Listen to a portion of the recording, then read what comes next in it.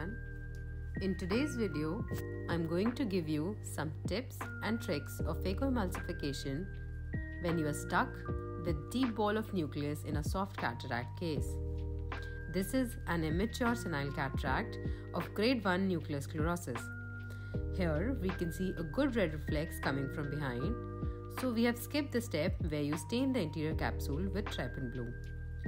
You can even use retroillumination in your microscope if you have any difficulty in visualizing the unstayed capsule.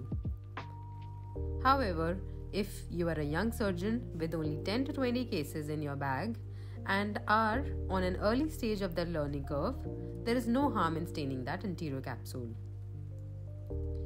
We have directly begun with capsulorhexis after filling the interior chamber with viscocohesive, that is, Heal-On in this case.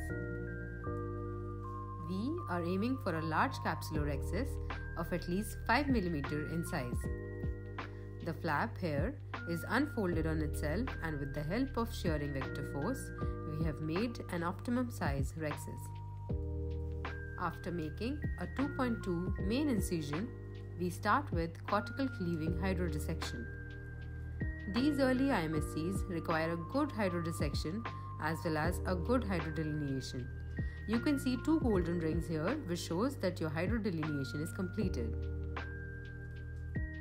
This particular patient had deep set eyes and was having a lot of pooling, so we have placed a cotton wick in lower fornix, as you can see.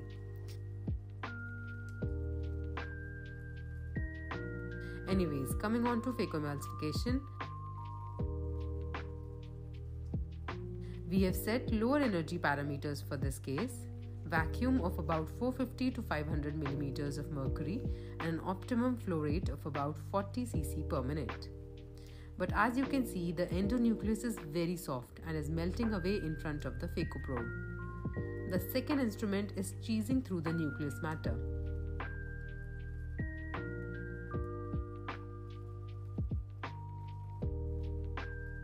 Despite of an adequate trench, the endonucleus refuses to divide, and you're left with nothing but a bowl of nucleus. So, we rotate the nucleus and try to catch the overhanging edge of the nucleus in front of the phaco probe. Such nucleus being very soft, they generally are difficult to divide.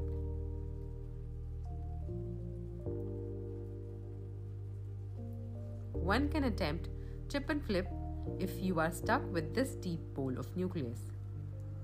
The nucleus is melting away again as you are trying to make a grip on the nucleus and to build the vacuum. But with the continuous attempt to hold the overhanging edge in front and simultaneous chipping of the nucleus, it becomes easy. Once you're left with this kind of 1/3 part of the overhanging edge, it's much easier to build the vacuum between the probe and the lens matter. Now it has become easy to flip the nucleus.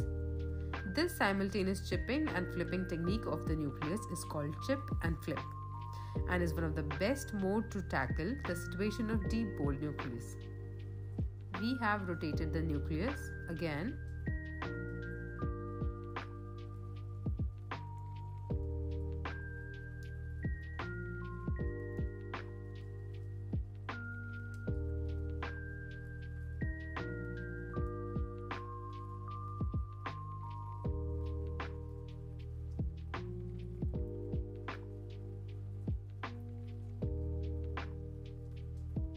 And yes, here we have a breakthrough and the nucleus flip easily.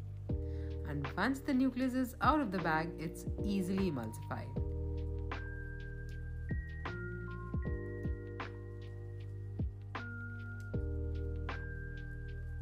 We now switch to epinucleus mode and emulsify the epinucleus.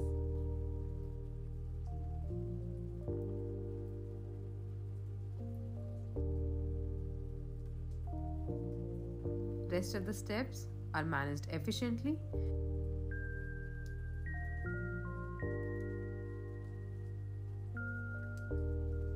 Be patient and take your time in removing the subincisional part of the cortical matter, especially if you are using coaxial irrigation aspiration probe.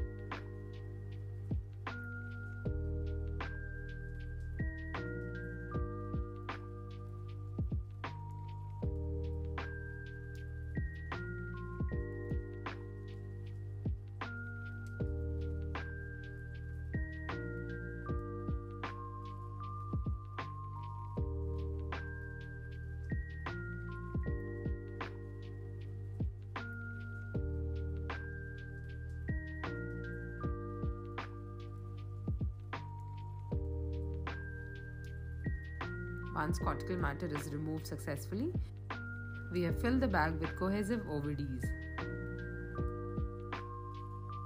In this case, we have used an acrylic, ultraviolet absorbing, monofocal single-piece lens to restore the vision of the patient. The lens is implanted into the bag. Time to remove remaining viscoelastic from anterior chamber as well as from behind the lens.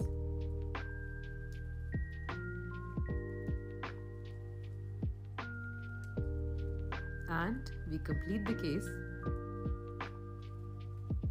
Thank you. Please don't forget to like, share and subscribe.